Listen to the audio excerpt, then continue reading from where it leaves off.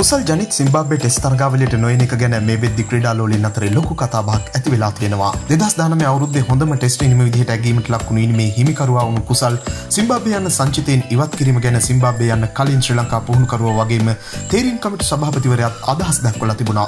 මෙතෙන්දී ශ්‍රී ලංකා පුහුණුකරු කියලා තිබුණේ කුසල් මේ තරගාවලියේ සෙල්ලම් නොකලට කුසල්ට ගැළපෙන තත්ත්වයට යටතේ ක්‍රීඩා කිරීමට එයි කියලා. එතෙන්දී තියෙන නොතේරෙන දේ තමයි කුසල් අවසන් වතාවට සිම්බාබ්වේ සංචාරය කළ අවස්ථාවේ ශතකයක් අර්ධ ශතකයක් එක්ක ලකුණු 200කට ආසන්න සංඛ්‍යාවක් ටෙස්ට් තරඟ දෙකකදී ලබාගත් බිම කුසල්ට කොහොමද නොගැලපෙන්නේ කියලා.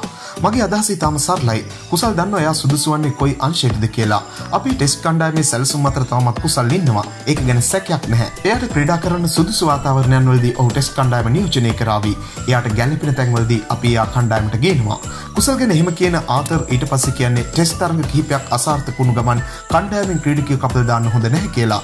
අපි උත්සාහ දරන්නේ ස්ථාවර කණ්ඩායමක් ගොඩනගන්න. මම දැන් මේ සිස්ටම් එකේ මාස දෙකකට ආසන්න කාලයක් ඉඳන් රැඳිලා ඉන්නවා. එතෙන්දී මම සුදු පන්දුවෙන් කරන ක්‍රීඩාව වගේම රතු පන්දුවෙන් කරන ක්‍රීඩාව සම්බන්ධව වෙන වෙනම සැලසුම් සකස් කරලා තියෙනවා. මෙතෙන්දී වඩාත් වැදගත් වන දේ තමයි දක්ෂතාවල ස්ථාවර භාවය ස්ථාපිත කිරීම. අතීතයේ අරගෙන බැලුවොත් තරඟ දෙකක් ක්‍රීඩා කරනවා එළියට යනවා. ආපසු කණ්ඩායමට එනවා. අපිට එහෙම කරන්න බෑ.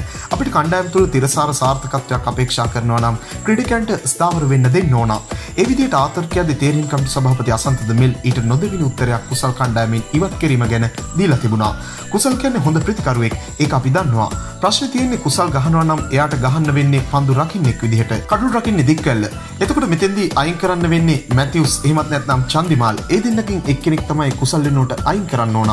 පාකිස්තාන සංචාරයේදී අපි පුහුණුකරුගෙනුයි නායකයෙකුගෙනුයි ඇහුවම කණ්ඩායම තුල ස්ථාවර භාවය ගැන අවධානය යොමු කරලා ඔවුන් කිව්වේ චන්දිමාල් සහ මැතිව්ස් ක්‍රීඩා කරවන්න කියන එක. තාමත් ටෙස්ට් තරගයක ශතකයක් ලබා ගන්න නැති දික්කල්ල කණ්ඩායමේ අනිවාර්යයෙන්ම ඉන්න ඕන කියන මතේ ඉඳන් අදහස් දක්වන අසන්ත චන්දිමාල් කියන්නේ හොඳ කඩුළු රකින්නෙක් කියන දේත් අමතක කරලා තමයි ඒ විදිහට මැද පෙළ හදන්න නම් කුසල් කපන්න ඕන කියන දේ කියන්නේ.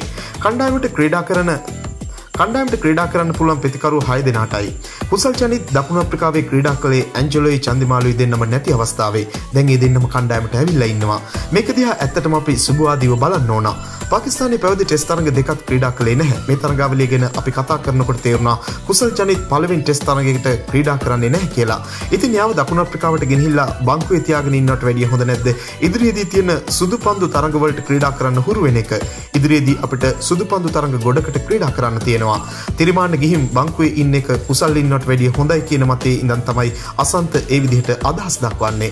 මේ අවස්ථාවේ අපි හිතුවේ එයාලා සෙල්ලම් නොකරනවා නම් වැඩිපුර දෙයක් මෙහි සුදු පන්දුවේ පුහුණුවීම් කරලා ගන්න පුළුවන්. අනිත් එක ටෙස්ට් දෙකකට ක්‍රීඩා කළත් අපි මේ තරඟාවලියේදී එක්ස්පෙරිමන්ට් කරන්න යන්නේ නැහැ.